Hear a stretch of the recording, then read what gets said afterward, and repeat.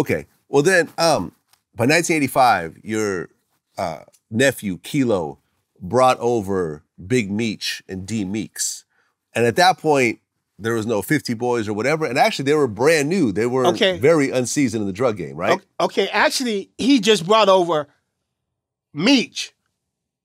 He was cool with Meech. Okay.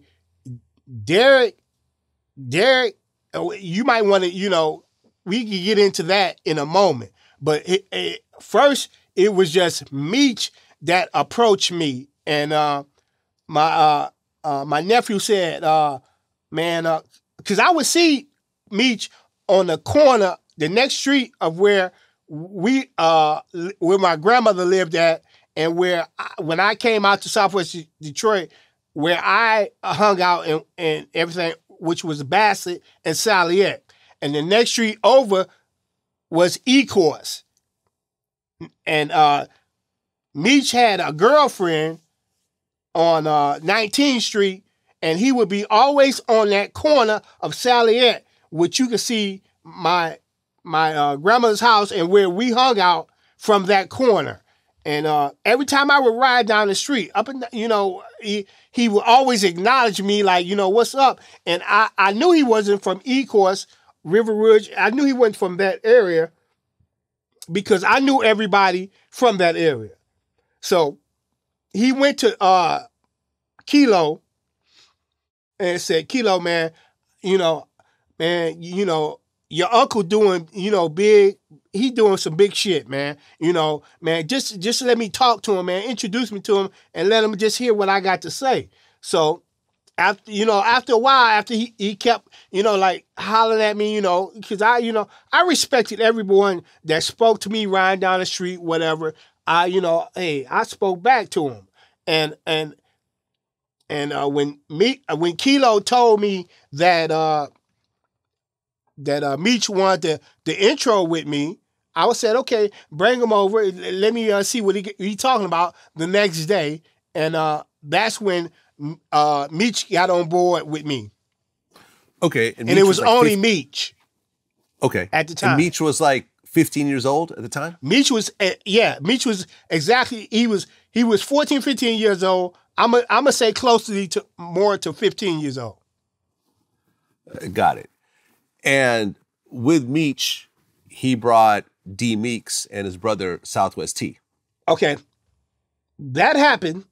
Okay, when me and Meech had to talk, he was talking shit that I wanted to hear, and he was the shit that I was telling him,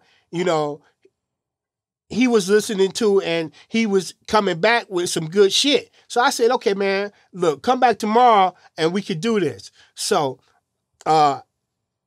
this is when I always had this idea of doing these 50s, okay? These 50s was 8 balls to motherfuckers. And people didn't understand how I could do that. I could do that shit when I'm getting cartel weight, okay? I could do that shit, okay? So I broke those 50s down, and they was like 8 balls to everybody. And Meech, I put Meech down with him. The shit got so overwhelming that he said, ED, man, can I bring my boy, Derek Meeks, and my brother, into the loop, right? I said, man, well, you the lieutenant of the 50 Boys, okay?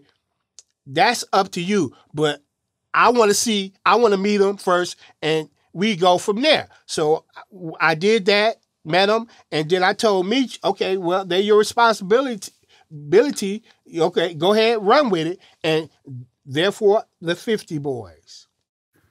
Got it. So at that point, the 50 Boys officially formed. Yes. Okay, and they had the 50 Boys chains and everything? All that. They had, okay. Man, I groomed them boys so well, because when I got to them, like we just discussed, they were 14, 15 years old. The cocaine game was brand new to them. They might, fucked with weed or something, but they didn't even know how to use a triple beam, because back then we used triple beams, okay? And they didn't know how to count money, okay? they didn't know the game, period. I instilled that game into them boys. That's, I introduced them to that life. And I introduced them to, and back then, and when I sold drugs, my platform was family and loyalty and respect. And I instilled that into them as well. Okay. Did you have a 50 Boyz chain as well, or were you kind of a little older and didn't? I was didn't the really rock boss. that? I didn't need no 50 boy chain. Right. I figured that. I figured that.